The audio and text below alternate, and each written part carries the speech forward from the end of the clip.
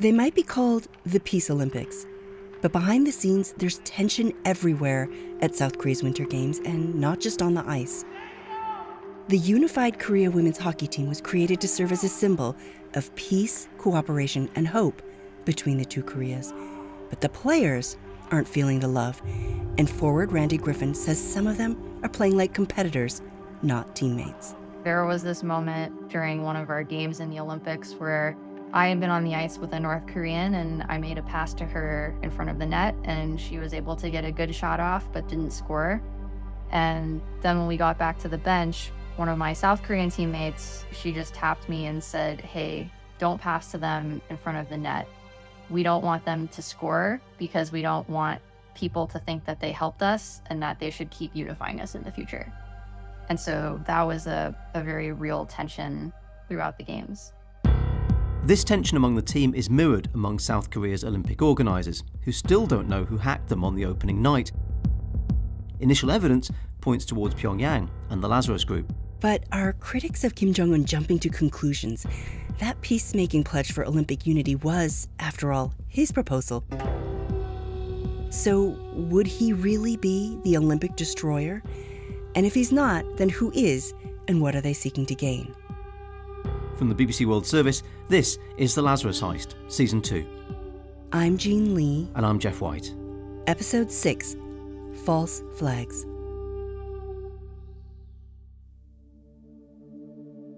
After a sample of the Olympic destroyer code is uploaded to a security database, researchers around the world furiously race to figure out how it works and who's behind it. Among the investigators is Warren Mercer in Northern Ireland. He and his team at Cisco Talos are plugged in, scanning blogs and forums, sharing info with the rest of the cybersecurity community. Warren soon learns that another team looking at the code has found something interesting. They find a match between sections of the code used to hack the Olympics and malware used in attacks that have been widely attributed to alleged Chinese hacking groups. No other groups were using code quite like this. It's a distinct set of fingerprints, but pointing to a completely different attacker. So we now have got reason to believe that's alleged North Korean groups. We now have reason to believe it's alleged Chinese groups. Everyone's sort of a bit confused at this point. It's all starting to sound very CSI. A crime with multiple suspects with two sets of fingerprints. That's not uncommon. Hackers don't want to get caught, so they borrow each other's code. They sometimes even throw in foreign languages to confuse investigators and cover their true identity. Security researchers call these false flags. So false flags are deliberately inputted pieces of code or deliberately inputted references or naming conventions that make you think, oh, it was those guys, or oh, it was those guys, when in reality it probably wasn't those guys. So if this were a crime show, then we have the real suspect planting someone else's DNA at the crime scene to confuse the forensic investigators. Exactly, and the challenge now is to figure out which is the false flag. Warren's seen these tactics before, but what's impressive about Olympic Destroyer is the sheer number of false flags in the code, and the lengths the hackers have gone to construct them. It's almost as though making the hack confusing was just as important as making it destructive. Warren's never seen anything like it. We now have the most deceptive malware ever created. Certainly that I'm aware of. I can't think of another one that has those levels of false flags to that level of ability.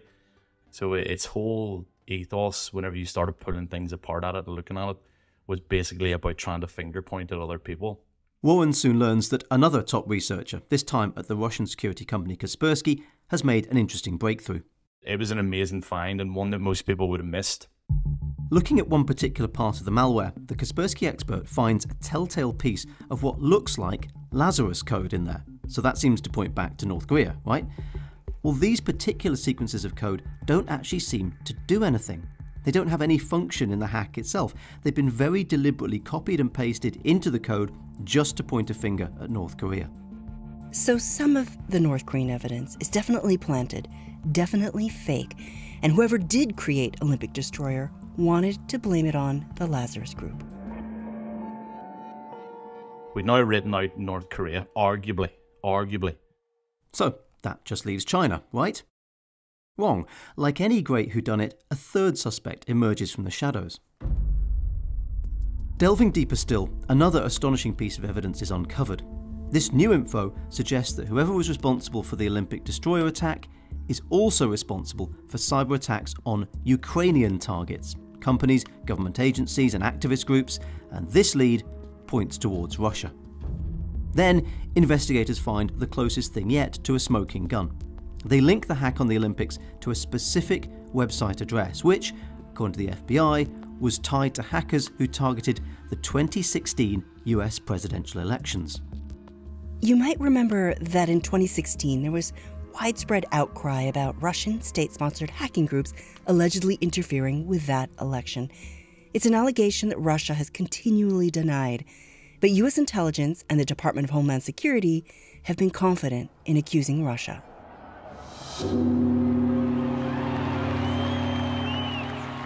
So now, at the 2018 Winter Games, the evidence strongly suggests that the culprits behind the Olympic destroyer attack were not in fact from North Korea or China, but instead working out of Russia's military intelligence agency, the GRU. It's a hacker unit known by various names depending on which security investigator you ask: Sandworm, Telebots, Voodoo Bear, Iron Viking. Don't let these kooky names fool you. This is one of the most effective and devastating hacking teams on the planet. At this point, the evidence pointing towards this Russian group starts to overwhelm anything pointing towards North Korea or China.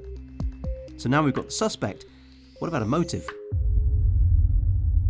Well, remember, Russia had been banned from the 2018 Winter Games. Russia will not be competing in the Winter Olympics in 2018 in South Korea. The reason? The Russian state has colluded with the Russian sporting establishment to dope Russian athletes. Now, it's important to point out here that Warren Mercer's team at Cisco Talos, and indeed most cybersecurity professionals, will say they're not in the business of attributing attacks. They try and keep out of the politics. So instead, they'll say this malware strongly resembles code previously attributed to a certain threat group they've identified. That's part of the reason these groups get their funny names like Lazarus Group and Voodoo Bear, because cybersecurity companies are very careful not to say North Korea did this or Russia did this.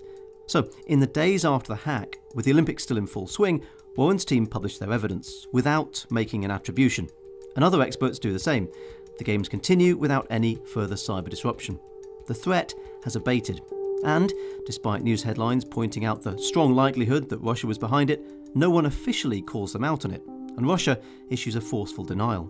So, going on the evidence from investigators around the world, Russia has attempted to sabotage South Korea's Olympics, has tried to blame North Korea, and has seemingly gotten away with it. But in the corridors of the US government, the investigation continues.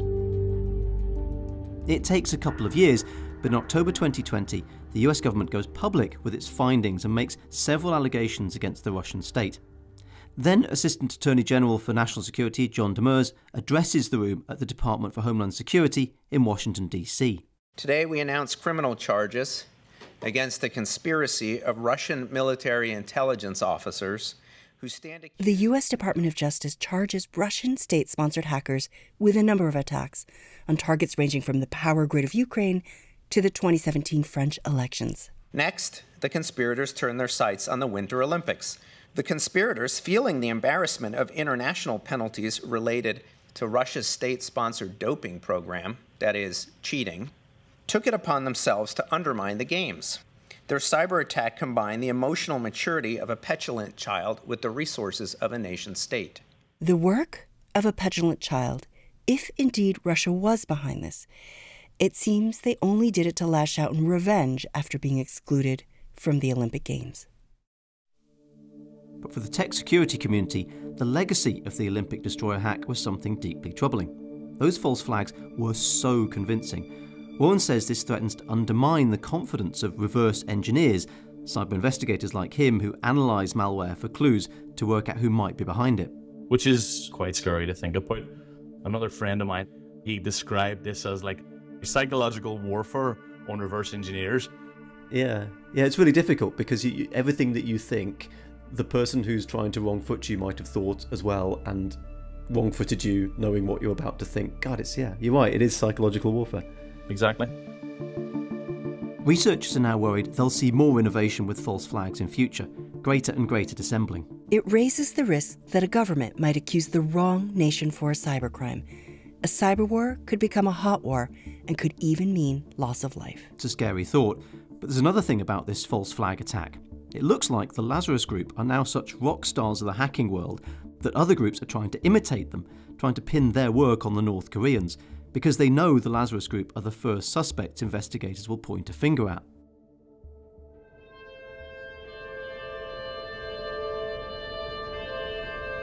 The idea that the Lazarus Group would hack these games never made sense to me. The North Koreans had put everything into this Olympic charm offensive. Kim Jong-un even sent his sister, Kim Yo-jong, to attend. She was the first member of North Korea's ruling family to visit South Korea.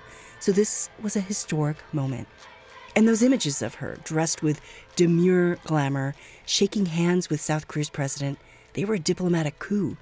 Kim Jong-un had nothing to gain from a hack that might disrupt these games and jeopardize this important propaganda moment. And speaking of Kim Jong-un's Peace Olympics charm offensive, whatever happened to Randy Griffin and her teammates? Things seem pretty tense there. Well, as the competition went on, the ice did begin to melt a little among the players. It turns out that away from the cameras and their minders, some of the North Korean athletes had a playful side. And that doesn't surprise me at all. The North Koreans I know are very affectionate. And one of them was particularly drawn to a Korean-American player called Marissa Brandt. I guess some of it was just like a vibe. Like Marissa's a very sweet and laid-back person. And I think that this particular North Korean player was drawn to that. And then Marissa would give her phone whenever we were in the locker room and no one was watching. And then this North Korean would just scroll through all of her pictures and would just go way back into her history. And, you know, you would see her picking out a particular photo, often of Marissa with other people.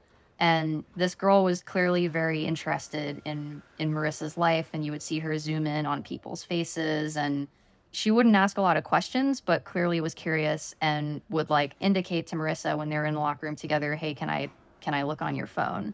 And then would just start this scrolling.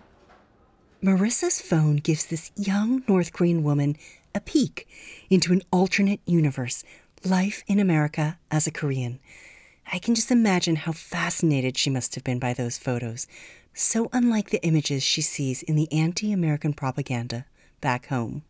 In the end, the unified Korean team lost all their games, but Randy Griffin made history by scoring the first ever goal for any Korean hockey team at an Olympic tournament, and she fulfilled her childhood dream of playing at the Olympic Games before heading back home to grad school. Her North Korean counterparts, meanwhile, went back over the DMZ, but not without tears. There was sort of a dinner, and then they departed on a bus. So yeah, there was some ceremony surrounding that, and some of the South Korean players were crying and definitely were moved by the experience.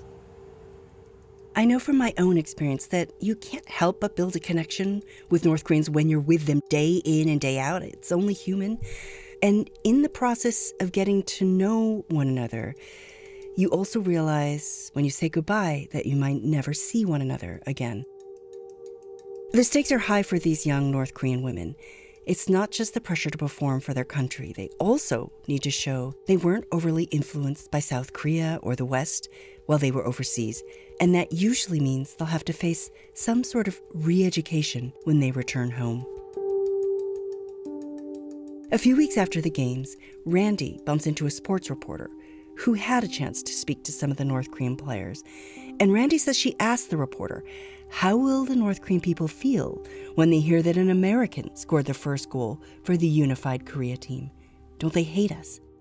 This was when she told me, oh, no one there knows anything about any of this, right? And she had talked to the North Korean players about their experience and asked them if they were like big celebrities in North Korea now. And they just flatly answered, no, like nobody in North Korea knows about this. Wow. And I remember that just hit me like, wow, this was a completely one-sided bullshit thing. Like they came and showed the world, oh, look, we're normal and like da-da-da. But then they go home and it's not normal at all. Like how weird is that? What I saw happen at the Olympics was basically like very positive publicity for North Korea. I mean, I guess for me, that just reaffirms like, wow, what an oppressive country. And I feel sorry for them. Not sure how I feel about giving North Korea the platform to pretend like they're normal. A platform to pretend like they're normal. Randy makes a good point. From a distance, North Korea's participation may seem like a golden opportunity for peace and sports diplomacy, but up close, it can feel like theater that succeeds in enhancing Kim Jong-un's reputation, but does little to improve the lives of the North Korean people. And to some extent, it worked for him. There were headlines that Kim had won the gold medal for diplomacy. There were even calls for the hockey team to be nominated for a Nobel Peace Prize. All this Olympic goodwill generated some positive press for North Korea, briefly distracting from its reputation as one of the most repressive, authoritarian states on Earth. Kim Jong-un had been carefully crafting this moment. He's proven to his people he can defend them. He's lowered the temperature on the Korean peninsula, and now he's ready to step into a new role as diplomatic statesman. This is going to lead to one of the strangest chapters in relations between the United States and North Korea. We're talking love letters, Elton John, and the world's most unlikely bromance.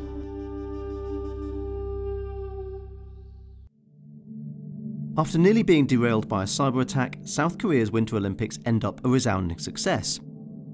To the relief of the hosts, their northern neighbour behaves, and with relations between the two countries warming up, Kim Jong-un seizes this opportunity to ask a favour of his new friends in the south. He wants them to deliver a message to none other than the President of the United States. In March 2018, a few weeks after the game's end, South Korean officials arrive at the White House with an invitation from Kim Jong-un. He wants to meet President Trump face to face. No sitting U.S. president had ever held a summit with a North Korean leader before. Previous presidents had been wary that a summit would hand the regime a potent propaganda coup. But Kim Jong-un is betting that President Trump might think differently. While campaigning, Trump had already hinted that he'd be willing to meet with Kim, and he boasted that he was the man who could finally persuade Kim to abandon his nuclear weapons program. One of the papers called the other day, and they said, "Would you speak to the leader of North Korea?" I said, "Absolutely, why not? Who the hell cares? I'll speak to anybody. I'm only going to make a good deal for us." Donald Trump accepts the invitation immediately, and everyone gathered in the Oval Office, the visiting South Koreans, the White House staffers, are surprised by his quick response. Kim Jong-un has dedicated huge resources into his weapons program, to the detriment of his own people. He's spent billions of dollars, some of it most likely the proceeds of the country's alleged hacking operations, which, by the way, it denies, to build North Korea into a credible nuclear threat. And now, he wants to discuss giving it up? Maybe he really does want to come in from the cold. I never thought it was a good idea, and I believe that it was very clear that North Korea was never going to be talked out of its nuclear weapons program. This is John Bolton. Back in 2018, he was National Security Advisor to President Trump, and previously he had served as an advisor to President George W. Bush, as ambassador to the UN, and he's a prominent hawk in American political circles. He often emphasizes that the United States should be tougher with its adversaries. And this hasn't won him any love in North Korea. State media there once called him human scum and a bloodsucker, an accolade he said he was pleased to receive. And actually, we should say here, Donald Trump's no longer very keen on John Bolton either. The two men have had a somewhat public falling out. But back in 2018, he was right by the president's side. Bolton's role is to support and advise the president. But he's pretty dismayed that Donald Trump has agreed to this summit, and he doesn't think he's doing it for the right reasons. Trump saw all this through the prism of how does this benefit Donald Trump? How can he maximize the impact of it? And he thought being able to say he was the first American leader to meet with the leader of North Korea would be something that would be of enormous political benefit to him. There's almost certainly some ego at play, for sure. Perhaps Donald Trump's thinking, OK, previous presidents have all failed to bring North Korea under control, but I'm the man who wrote the art of the deal. How hard can it be? Trump didn't fully understand what the nuclear proliferation problem was. He didn't know anything about the technical aspects of nuclear weapons or ballistic missiles. He said many times that he thought the essence of foreign policy, I guess much like the essence of real estate development, is that you size your adversary or the person across the table up as soon as you can, and then the personalities involved make acceptable deals. Donald Trump sends Kim a letter thanking him and formally agreeing to the summit, and Kim sends a letter in response. Just months earlier, these two men were threatening each other with nuclear annihilation. Now they're pen pals. Kim addresses Trump as Dear Excellency and goes on to say, I am prepared to cooperate with you in sincerity and dedication to accomplish a great feat that no one in the past has been able to achieve and that is unexpected by the whole world. Despite these epistolary assurances, mixed messages from Pyongyang leave the president second-guessing whether Kim might try to cancel the whole summit. Trump at one point said to me, as he was calculating what his next move would be, that when he was dating, he never liked to have the girl break up with him. He always wanted to be the one who broke up with the girl. So from his perspective, if this summit was going to be canceled, he wanted to be the one that did it, not having it canceled on him like he's the disappointed suitor. In the end, it's Donald Trump who cancels the summit after preparations hit a rocky patch. So Kim dispatches an envoy who arrives at the White House clutching a huge envelope, what looks like an oversized Valentine's Day card. He's photographed handing it over to a beaming president. The letter from Kim Jong-un, he just thought was the best letter he had ever seen. It was a conscious effort to flatter Trump, to convince him that they thought he was very special. That was the beginning of a series of exchanges of letters between Kim and Trump that had little or nothing to do with the substance of North Korea's nuclear weapons program, but had everything to do with Kim trying to flatter Trump and Trump trying to show that he was at the center of the whole drama. What does this say about the North Koreans and Kim Jong-un and their understanding of Trump and how he operated? Well, I'm afraid the answer is they understood him very well. The summit is back on. A location is finalised, the resort island of Sentosa in Singapore. So now it's time for Trump's team to talk tactics.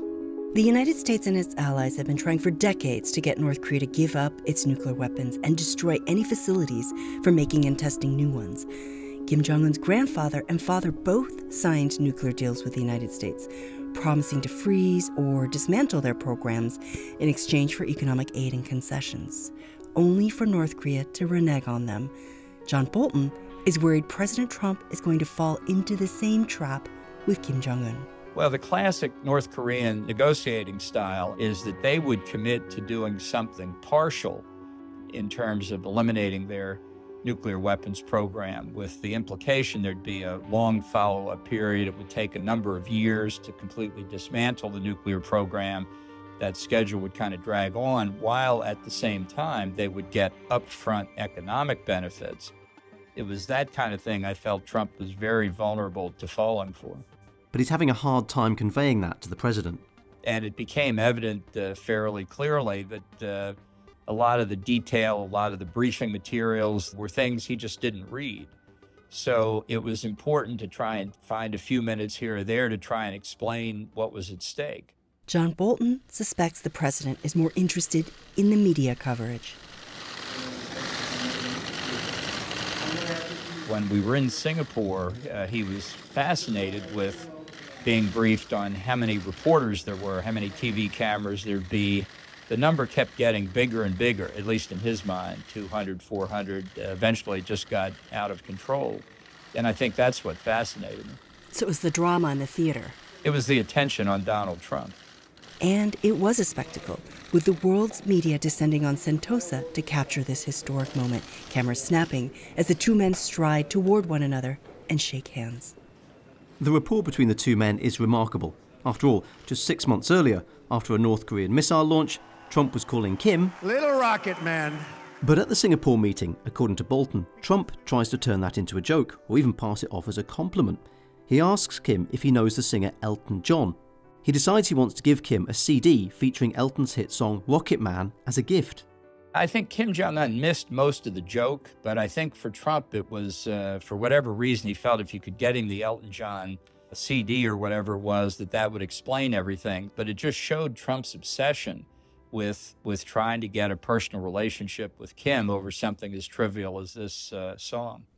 Meanwhile, Kim Jong-un has a little fun of his own with John Bolton, the man North Korean media had previously described as human scum. He did have a sense of humor. At one point he said to me, you know, I see, Mr. Bolton, you've said a lot of not very nice things about North Korea over the years, but I'm going to go back and I'm going to tell my hardliners you're not such a bad fellow after all. He was enjoying himself. I think he felt he was in control. There's a lot of banter, but not a lot of specifics when it comes to dismantling North Korea's nuclear program. Kim promises not to carry out nuclear tests. Trump pledges to suspend some joint U.S.-South Korean military exercises, but he pushes off any discussion about alleviating sanctions.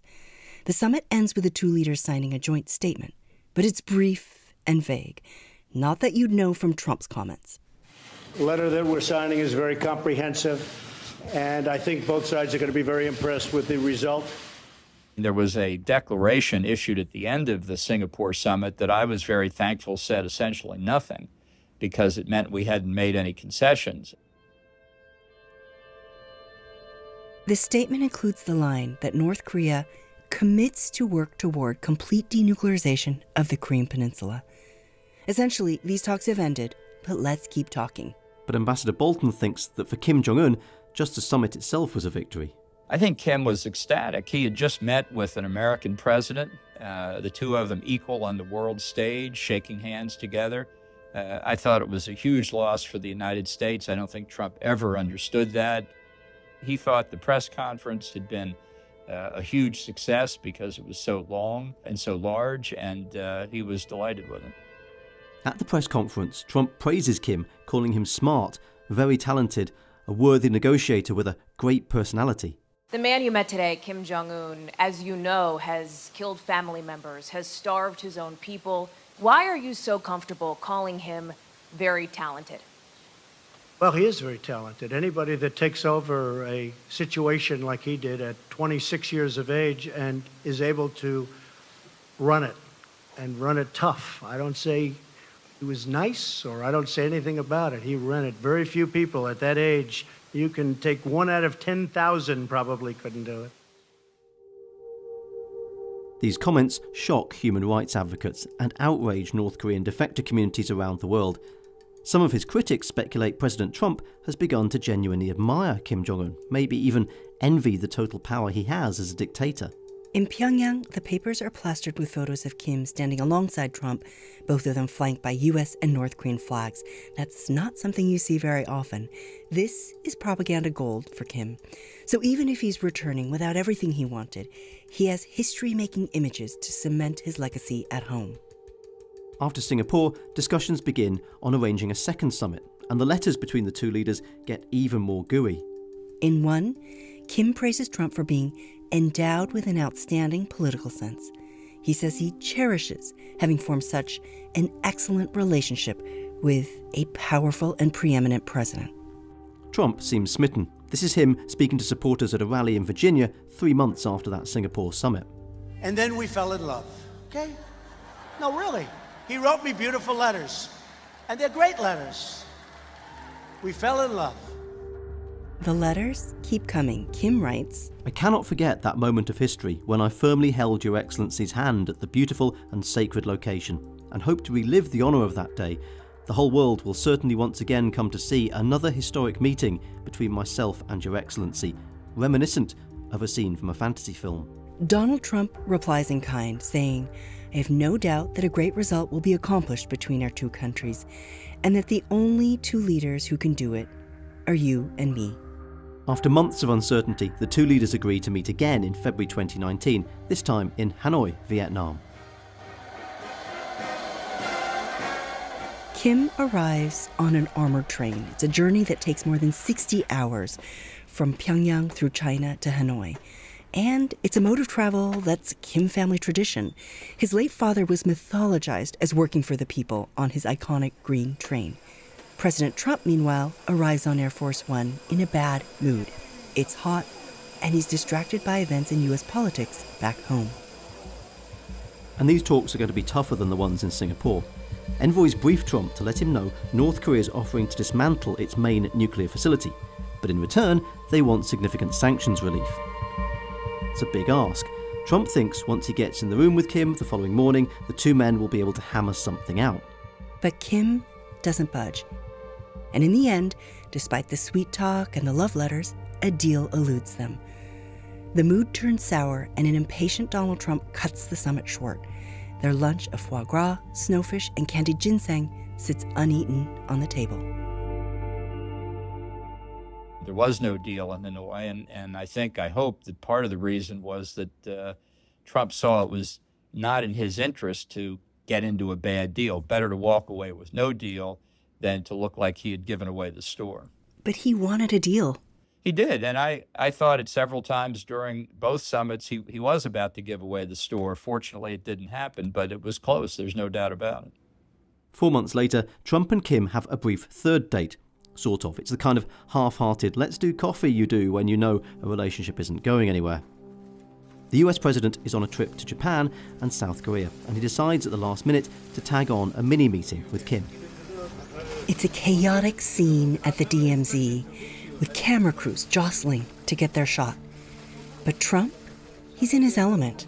As cameras click away, he strolls toward North Korea and waits at the border for Kim to approach. After exchanging hellos, Kim Jong-un gestures for Donald Trump to come to his side of the DMZ. Trump smiles, he gives Kim a pat on the back, and then he steps onto North Korean soil, becoming the first sitting US president to visit North Korea. It may look good, but after that handshake, working-level talks go nowhere, and the prospect of a deal soon fizzles out.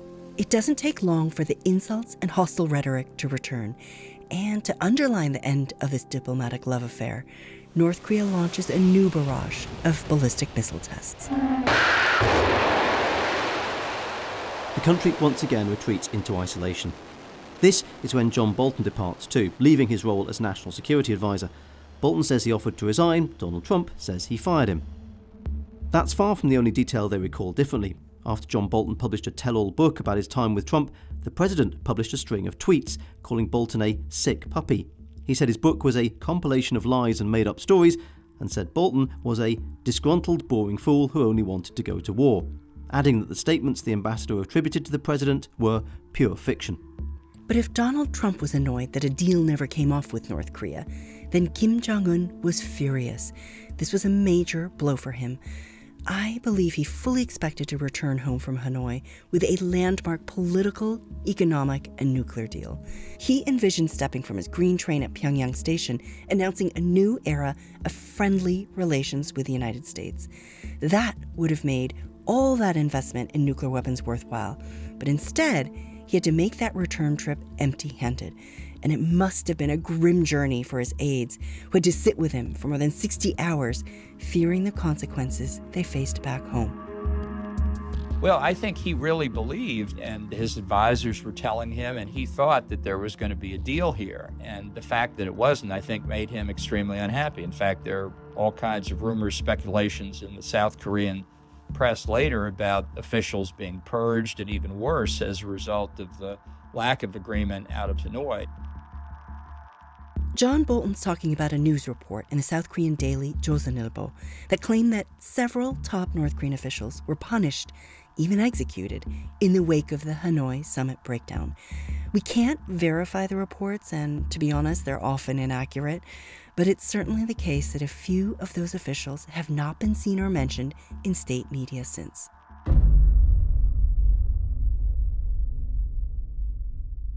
So, put yourself in Kim's position. He's angry and in a corner. He'd built his nuclear weapons program to win a seat at the table alongside the world's superpowers, but apparently it wasn't enough. Kim decides he has to step it up. He has to raise the threat so he can gain the upper hand in any future negotiations. I think what he wants to do, though, is get deliverable nuclear weapons as soon as he can, and I think that explains their expansion of their ballistic missile testing. I think they're trying to make as much progress as they can. But the economic sanctions are still biting, so how can he afford to go bigger? Well, keep in mind that while all these talks are happening, while Kim is sending love letters to Trump, while the missile testing is paused in a spirit of friendly cooperation, North Korea's cyber attacks have carried on unabated. The Lazarus Group didn't down tools and wave white flags. They'd been busy. In the same month as the Singapore summit, June 2018, investigators say the Lazarus Group first breached the networks of Cosmos Bank in India. That's the ATM hack we covered in episode 1. And the Hanoi summit happened just days after the attack on Bank of Valletta in Malta, the one where Hush Puppy laundered the money in Dubai. But Kim wanted, he needed more. Something even more lucrative than hacking into banks like Cosmos and Valletta. We're talking billions, not millions. Something even easier to steal and potentially harder to claw back. Something outside the traditional banking system, beyond the watchful eyes of sanctions inspectors. North Korea is about to come crashing in to the brave new world of cryptocurrency. That's next time on the Lazarus Heist.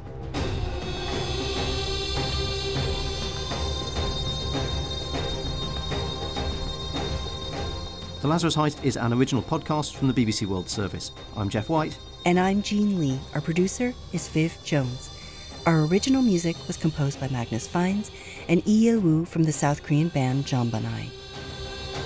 And as ever, we'd love to hear your feedback. Keep leaving us those ratings and reviews, and don't forget to follow so you don't miss any future episodes. And spread the word on social media using the hashtag Lazarus Heist. Thank you for listening.